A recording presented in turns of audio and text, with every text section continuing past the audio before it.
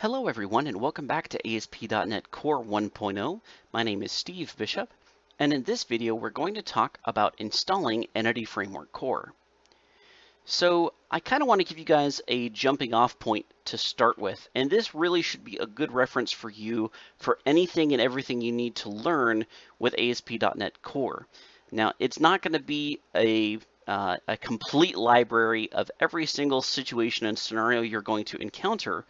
However, the docs.asp.net website is a wonderful starting point for you to discover what you need to do in order to get certain components in your ASP.NET Core website working.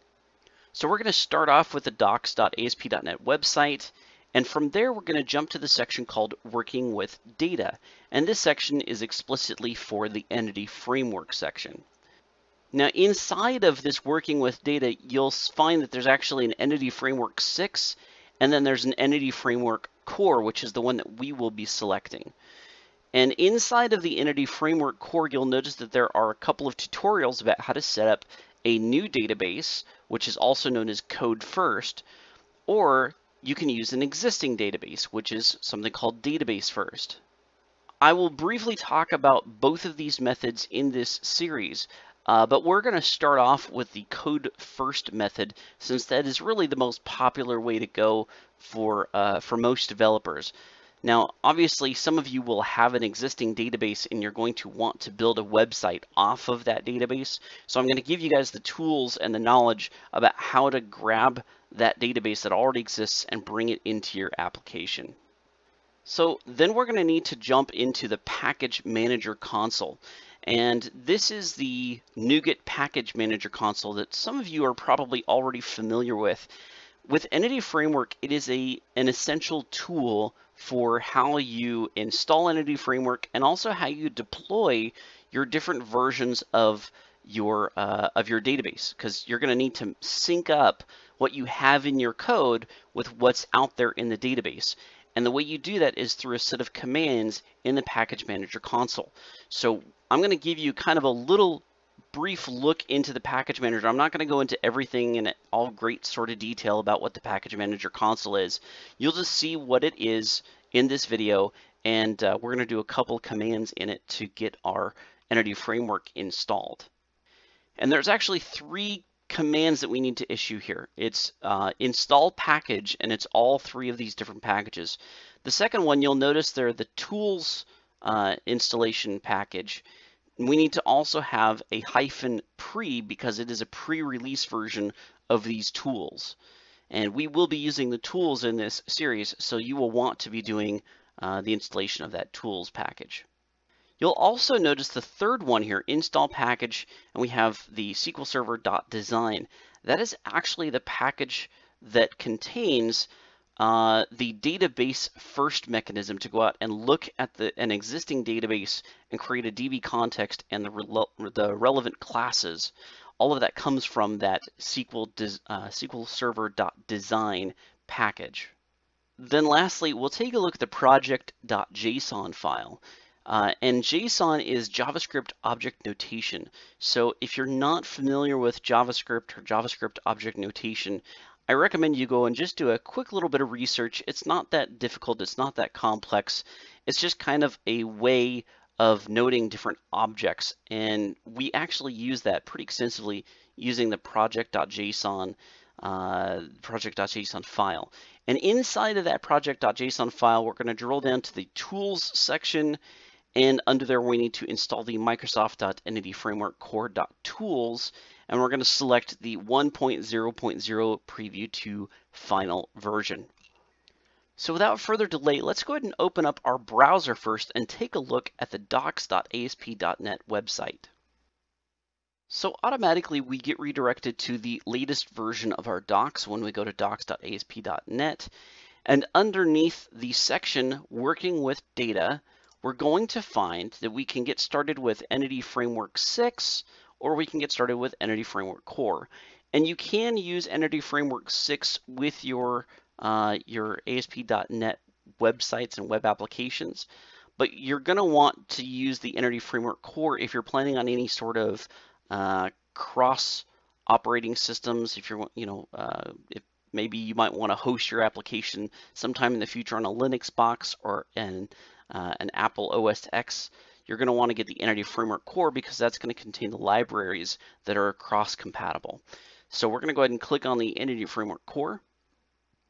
And you can see that we have two tutorials that are available. One that will work with a brand new database and one that is an existing database. And you can even see they've put in their notation here, database first. So this is the new database one is where we're going to do a code first method. And an existing database is where you would do the database first. So let's go ahead and select first on the new database. And I'm just going to quickly scroll down here. You're more than welcome to read through everything, and I really would recommend that you do because this is some pretty important information. But the installation of the Entity Framework is what I want to show you in this video. So we can see that it's asking us to open the Nougat Package Manager console, and then we're going to run this install package Microsoft Entity Framework Core SQL Server. So I'm just going to go ahead and highlight this and copy it. And then I'm going to go to my Visual Studio window. And in Visual Studio, you can go up to Tools, Nougat Package Manager Console. So from here, you'll notice that we can select from different sources. By default, it wants to go to nougat.org, but you could also do some offline packages. And you could do all so that it would pick from both of these, but nougat.org is fine as long as that's been selected. That's fine, either that or all. And then you want to make sure that your default project is the project that you're working in, and that would be the Contoso Core RTM package that we created from the earlier video when we migrated over to the RTM version. Now all I'm going to do is go ahead and paste in that command that I got from the website. So we can see install-package, and then it's Microsoft.entityframeworkcore.SQL Server. So let's go ahead and hit enter. Now we'll notice that we get an extra line here in our project.json file, and we also see restoring packages here. And if we wanted to, we could actually take a look at the output here of our packages. And we'll notice that we get a bunch of packages that are going to be installed here in our output window. So there we see installing all of these different libraries that are associated with the Entity Framework Core. So after all of that has been installed, and once again we now have this inside of our dependencies section. So here's our dependencies object. Inside of that we have a reference to Microsoft.entityframeworkcore.SQL Server, and it's going out and grabbing version 1.0.0. As long as you see this in your dependencies section of your project.json file, then you know that your Entity Framework Core has been installed properly. Now we can go ahead and head back to the website, and let's continue reading on through. And we'll see that the next step is to install the package Microsoft.entityframeworkcore.tools and -pre. So I'm going to go ahead and copy that. And I'm going to go back to my Visual Studio window, and I'm going to go back to the Package Manager console window, and let's go ahead and paste that and enter to run that installation. Okay, so now we have another set of packages that are being restored. If I click on the output, we can see we start to get a bunch of other libraries that are installed for the Entity Framework Core tools. Okay, so here we are back at our Package Manager console, and now we can see, once again, the dependencies object has changed, and there's been an addition of the Microsoft.entityframeworkcore.tools with preview to final, and we saw that when we went ahead and did the installation of the package. Now we can go back to the documentation and see if there's anything else we need to do. And sure enough, it says we need to open the project.json file. We need to locate the tools section and add the EF commands as shown below. And that would be this Entity Framework Core tools preview to final. So I'm just going to go ahead and copy this. And now under the project.json, if you don't already have a tools section, you're welcome to make one. You just put tools in quotation marks, make sure that it's inside of that open bracket, and it comes after your dependencies. Okay, so we can see that the dependencies closing bracket is right there with a comma and then we have our tools there.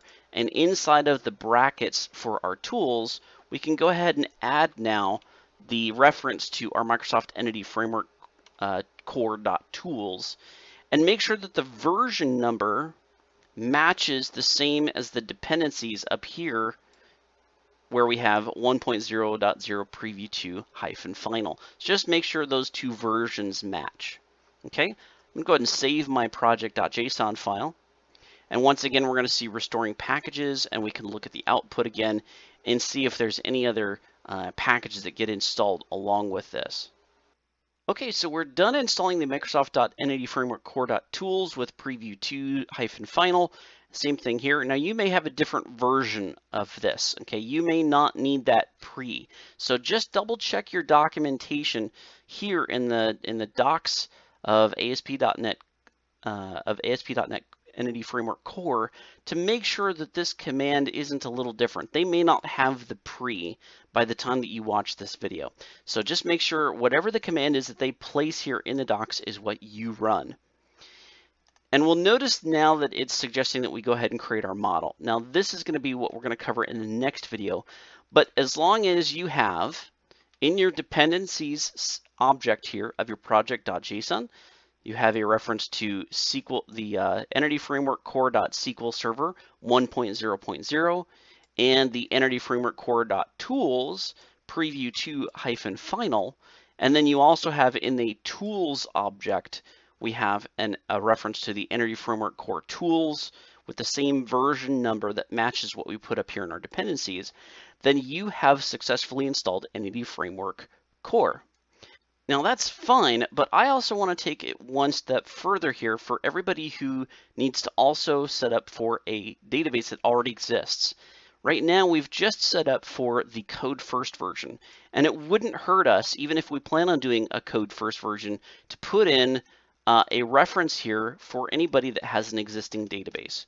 And if I scroll down here to the section of installing Entity Framework, we'll notice that there's an additional package that we can install, and that would be the design package. So I'm going to go ahead and copy this, install package Microsoft.Entity Framework Core.SQL Server.Design, and I'm going to go ahead and in our dependency, or actually, excuse me, down here in our package manager console, I'm going to go ahead and paste that, and let's go ahead and install. And then we can take a look at the output and see all of the different libraries that get installed. And once that is done, we have successfully installed the Entity Framework SQL Server design tool so that we can go out to an existing database and extract the information from that to create our DB context and our model classes. So we're going to cover that in a later video, how to do that to extract your DB context and your models from another database. But as long as you've got these three dependencies and this tool set up in your project.json, you're ready to go with Entity Framework, both in the code first and in the database first setup. So either way, you're ready to go. And I'm going to go ahead and stop here, and we'll move on to the code first version of creating a DB context and our model.